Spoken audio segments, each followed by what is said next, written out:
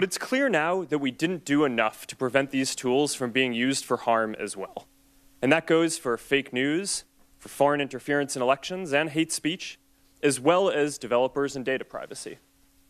We didn't take a broad enough view of our responsibility, and that was a big mistake. And it was my mistake, and I'm sorry. I started Facebook, I run it, and I'm responsible for what happens here. So now, we have to go through all of our relationship with people and make sure that we're taking a broad enough view of our responsibility. It's not enough to just connect people. We have to make sure that those connections are positive. It's not enough to just give people a voice. We need to make sure that people aren't using it to harm other people or to spread misinformation. And it's not enough to just give people control over their information. We need to make sure that the developers they share it with protect their information too.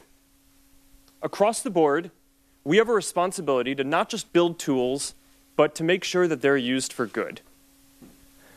It will take some time to work through all the changes we need to make across the company, but I'm committed to getting this right.